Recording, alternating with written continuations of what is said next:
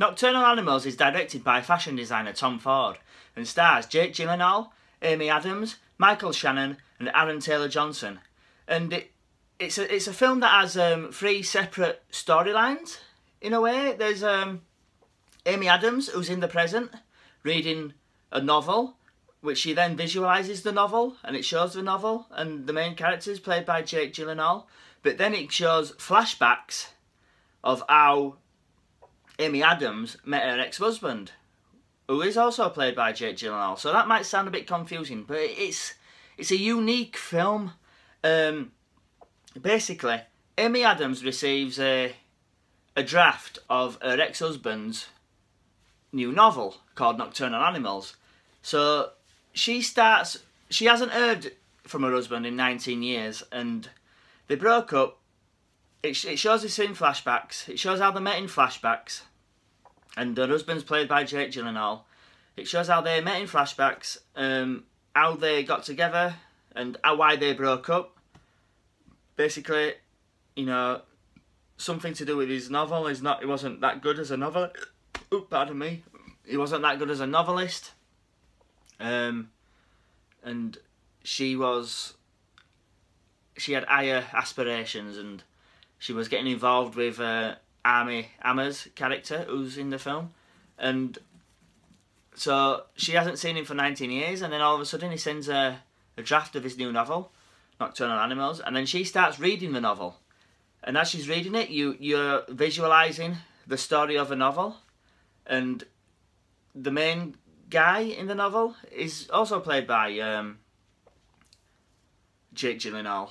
And things happen in the novel, which involves his family, and that brings into it Aaron Taylor-Johnson's character, and then it brings into Michael Shannon's lawman. And it's quite interesting because most of the film is from, in fact, all of the film is from Amy Adams' perspective. You know, she's the main character in the present. The flashbacks are from her perspective. The visualisation of a novel is from her perspective. It's how she's visualising it. And yeah, it's a unique film of the way it's presented. And then all the strands, the present, past and novel world, all sort of mingle together, and it kind of makes sense at the end. Especially when you find out why they broke up in the past, Amy Adams and Jake Gyllenhaal.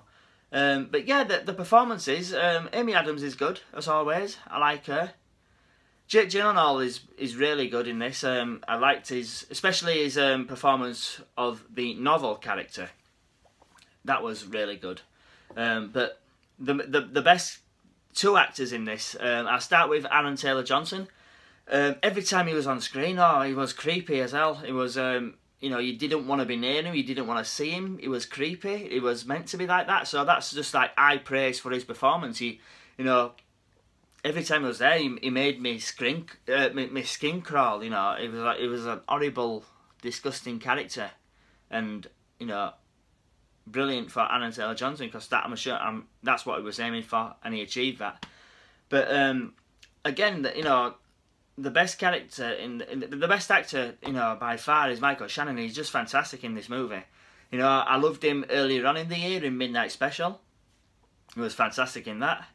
And he's fantastic in this. This is, it's a subtle performance. A man seeking revenge, and it's playing a world-weary lawman who's seen it all and seen too many bad men escape.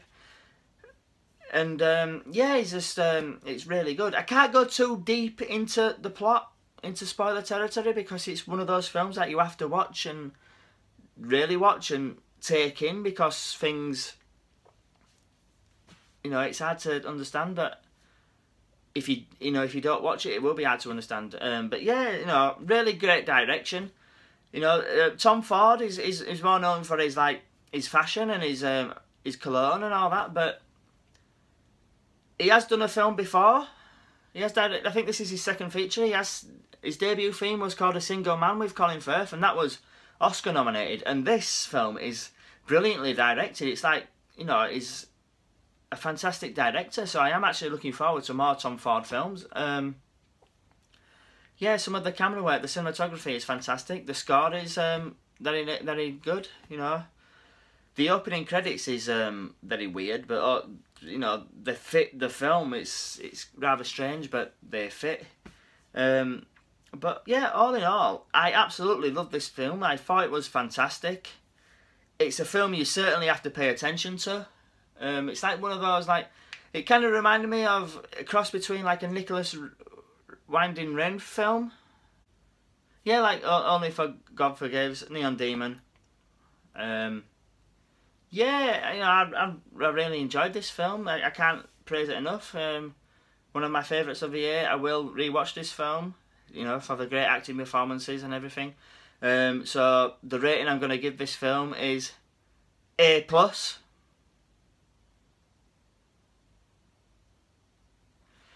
Let me know in the comments down below, guys, what you thought of Nocturnal Animals. Did you see it? Did you like it? What do you think of Tom Ford as a director? Like and share my channel, guys. And remember, stay heroic.